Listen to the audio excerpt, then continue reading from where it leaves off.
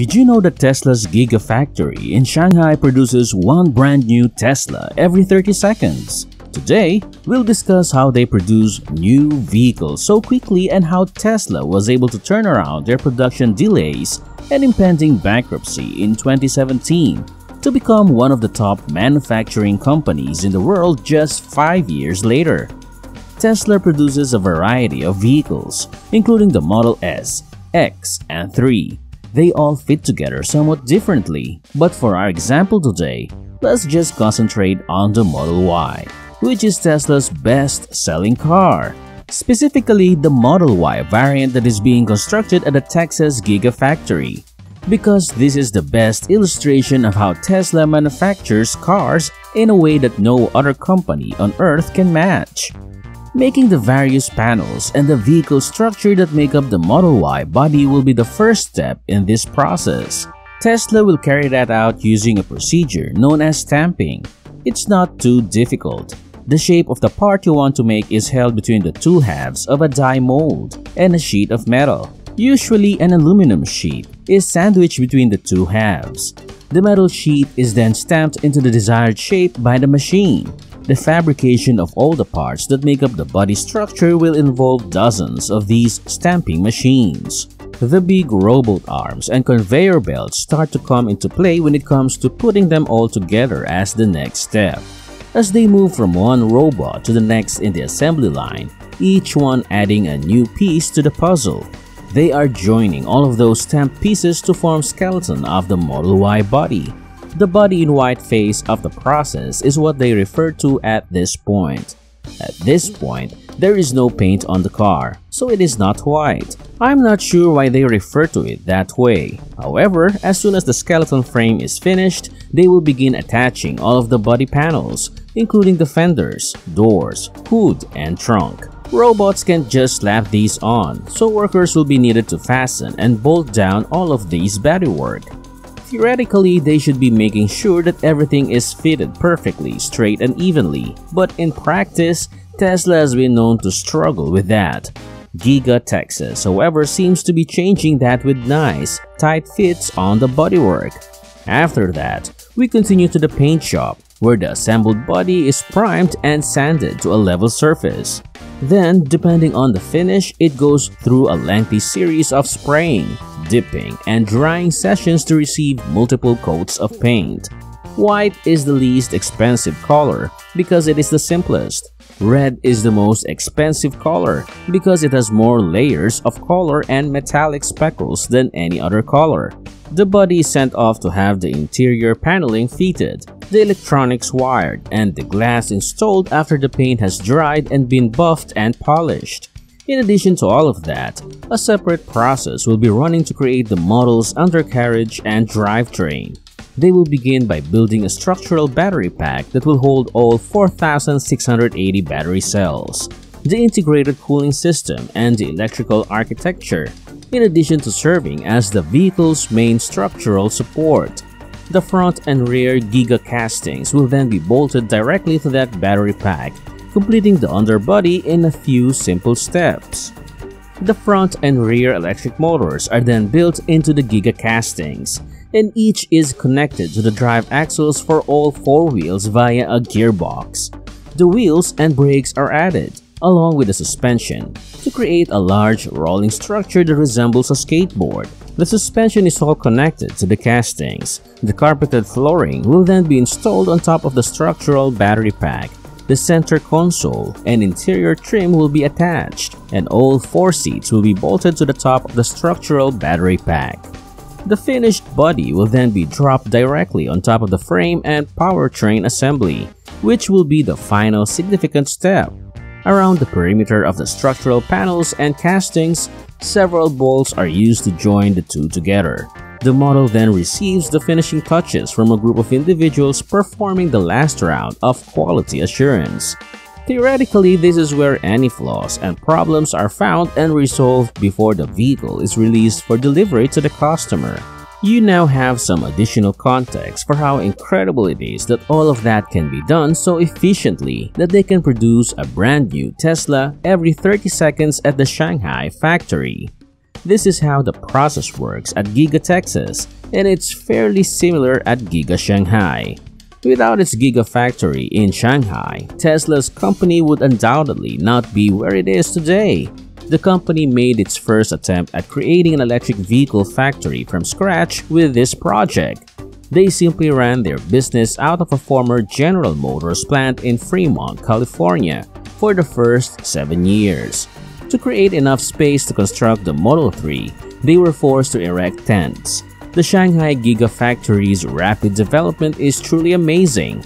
That's quite the accomplishment, and it's one that Tesla hasn't been able to duplicate with its 2 subsequent factories in Berlin and Austin, each of which took about 2 years from construction to delivery. Tesla broke ground in January 2019 and delivered the first made-in-China vehicles by December of that same year. It was anticipated that Giga Shanghai would produce 87,706 vehicles in October in the 4th quarter of 2022. And if we multiply that by 12, we get a yearly average of about 1,050,000 vehicles. This is significantly more than the factory's declared maximum annual production capacity of 750,000 cars. This increase in output capacity is the result of a complete production line upgrade that was completed over the summer, just as the factory was reopening after several months of lockdowns and restrictions in Shanghai. Even with a full month of production shutdown followed by another month of only partially closed-loop operation, the work has been more than worthwhile. Giga Shanghai produced 554,778 vehicles in the first 10 months of 2022. That's a 59% rise from the previous year. The output at Gigafactory Shanghai in September was so high that the volume overwhelmed Tesla's usual strategy of using an end-of-quarter delivery push to hit delivery numbers. Elon Musk said on a recent earnings call that there weren't enough boats, there weren't enough trains, and there weren't enough cars to support the wave. Whether we like it or not, we have to smooth out the delivery of cars intra-quarter because there just aren't enough transportation objects to move them around. As a result of Gigafactory Shanghai's success in producing Tesla vehicles, the company is sending workers from China to its Fremont, California factory to help boost output. Recalling what we said earlier, the original Tesla vehicle factory was established in the 1960s to produce automobiles for GM, and this was its primary function for many years. Later on, the company alternated between General Motors and Toyota before permanently closing. That made it possible for Elon Musk to pounce and purchase the property at a discount. This was before Tesla even turned a single profit and before he rose to the position of the world's richest man. It's also true that Tesla had to think outside the box to achieve its objectives with a Fremont plant. To accommodate the production of the Model 3 and later the Model Y, they erected enormous tents or sprung structures. The GigaPress casting machine, which Tesla introduced to their production line, couldn't be installed inside the original factory. Instead, it was set up in the parking lot, where it is still located today. Even so, Tesla has been able to significantly outperform GM and Toyota in terms of annual vehicle production from their aging factory. The most productive car factory in the United States is Tesla Fremont, which currently produces over 650,000 units annually. Although it is excellent, it could be even better. Elon Musk is adamant that Fremont can increase productivity even further. At peak, he intends to sell about 750,000 vehicles annually. Tesla has therefore brought in some production specialists from China to assist with that. Tesla will send employees, particularly automation and control engineers, to help with efforts to boost production in Fremont, where Tesla makes the Model S, X, 3, and Y vehicles, according to a Bloomberg report. With the first workers arriving in November, about 200 people departed from California on assignments that will last at least 3 months.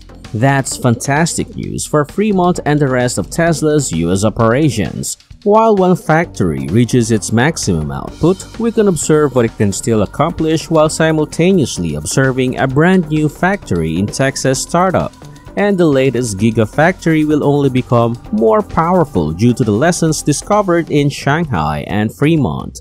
On October 30th, just 151 days after their official start of production, the team at Giga Texas announced that they had produced 20,000 model year vehicles this year. This is especially impressive when we consider that they only completed the 10,000th Model Y on September 17. Consequently, we will have 10,000 vehicles in 43 days, or a run rate of roughly 1,600 vehicles per week. This is an increase from the 1,000 per week figure stated on August 20. This is excellent news, but Giga Texas is currently operating well below its intended capacity, which is 250,000 cars annually or 5,000 cars per week. However, Tesla didn't always have it easy. The company's 2017 introduction of the Model 3 was a game changer for electric vehicles. Long range, excellent performance, an attractive appearance, the highest level of safety, and autonomous driving capabilities for a very affordable price. The car was a huge hit, and business was booming for the order books. Unfortunately, Tesla's production capacity was far from sufficient to satisfy the Model 3's surging demand. This resulted in production hell. Elon Musk has dubbed the years from 2017 to 2019. In essence, the entire business was in disarray. They were unable to sell enough cars to generate enough revenue to keep them afloat and prevent them from going bankrupt. In a last-ditch effort to keep Tesla together, Elon Musk was sleeping on the production floor and living in the factory. That was unfortunate, but they managed to overcome it, and today, Tesla Model 3s are essentially ubiquitous. However, by going through that struggle, the business was able to discover many important lessons that can only be discovered through extreme adversity. The importance of automation was the main lesson learned during that time. Elon frequently speaks of the machine that builds the machine, which need not entail eliminating the workforce. Tesla continues to employ a large number of factory workers, but the focus is on increasing the volume that the fixed workforce can produce. And to do that, the factory's most difficult tasks must be delegated to robots. A video from a Tesla Gigafactory shows that everything is constantly in motion. The car is constantly being moved from one stage of production to the next by some sort of robot arm, conveyor belt, or other devices. You can only spit one of them out every 30 seconds if you do that. And it's not just about automating every process. It's also about getting rid of as many processes as you can. Elon also believes that the best process is not a process and that the best part is not a part.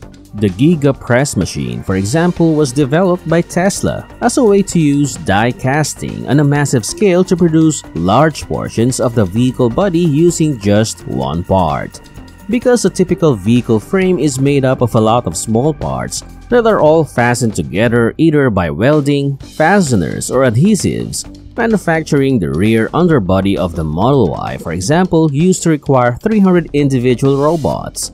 Therefore, to create all of those components, automated stamping machines are required. A group of robot arms is then required to assemble everything. Now, before we tour further in this video, please give this a thumbs up if you are enjoying it so far. And stay tuned until the very end to find out more about Tesla's Gigafactory's updates. Tesla hired the best die casting company in the world, an Italian business called Idra, to help them build the largest and most potent casting machine in the world, the Gigapress, to fix that. With that, a single machine and casting process took the place of 300 robots, and that's only gotten better with the new Gigafactories in Texas and Berlin, where they use these casting machines to make the front and back of the Model Y frame. The Cybertruck will be constructed similarly, but with a larger casting machine. Additionally, Tesla has already begun to develop plans for a vehicle that will be even more compact and affordable than the Model 3. Possibly even half as expensive. They won't achieve this by producing products of lower quality. Instead, they'll use advanced manufacturing to reduce production time and cost to record low levels. That might entail casting the entire car into a single large part, similar to a Hot Wheels car. Elon has been itching to give it a shot for a while. So that's how Tesla built its enormous manufacturing empire. They began in hell, developed independently with their Chinese Gigafactory, and conquered the world. Now, as their most recent Gigafactory creations finally go online, they're using everything they've learned along the way to propel the business to new heights. Since Tesla's always aim to increase production by at least 50% annually, and since they typically surpass that target, it is likely that by this time next year, Tesla will be producing one car every 15 seconds or even more frequently. That raises a question. Will there ever be a time when you don't have to wait on a waiting list for who knows how long before you can purchase a Tesla whenever you want? When do you think North America will experience that? That's it for today. Thanks for watching. I'm Fred. Please subscribe to our channel for more technology updates and like and share this video. Now, do you want to know another Gigafactory owned by Elon Musk, where an incredible vehicle is currently being made? If yes, then click and watch the next video here.